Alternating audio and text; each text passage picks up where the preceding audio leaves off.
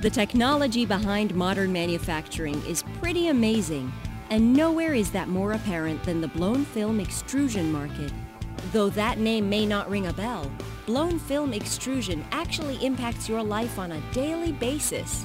From food and medical packaging to agricultural, construction, and bulk packaging films, the blown film industry is the silent partner in creating the special thin films necessary to meet the global need for improved food shelf life, better quality crops, and so much more.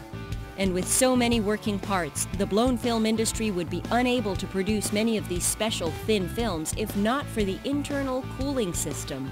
So come along to Arlington, Texas, and grab a behind-the-scenes look at the world's greatest manufacturer of internal bubble cooling control systems for the blown film extrusion market, D.R. Joseph.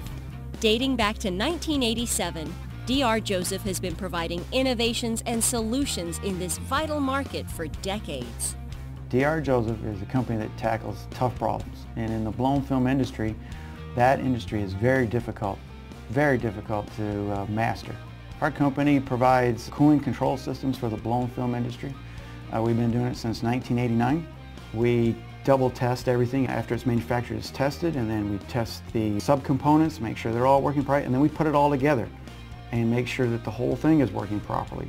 And our customers find that what we do for them is provide them a piece of equipment that does what it's supposed to. It's reliable, and the service that we provide with that piece of equipment is second to none. The blown film extrusion market plays a role in countless industries, and D.R. Joseph's expertise with the internal cooling systems enhances and in many cases makes possible the production of today's special thin films. In blown film extrusion, you have a lot of heat. You got a lot of material that's coming out of the die, similar to when you're extruding a pipe or glass or steel, something like that. It's very hot, 400 to 500, sometimes even hotter.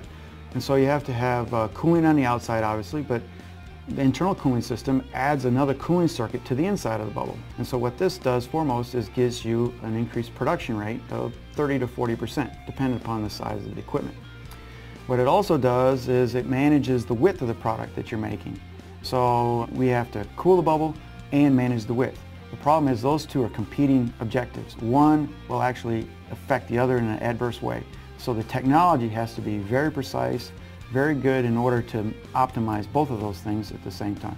While this information may not provide much for the end consumer, you and I are affected by the blown film extrusion process in so many ways.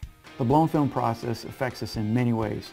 We have food packaging, thin film packaging for frozen foods, baked goods, saran wrap, meat packaging, all these sort of things. Then we go into medical packaging, sterilization for the instruments that are there.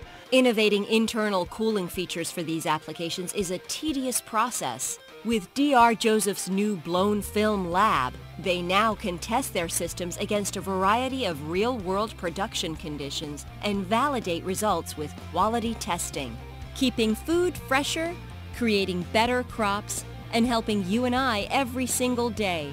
D.R. Joseph is the world's greatest in the creation of internal cooling systems for the blown film extrusion process.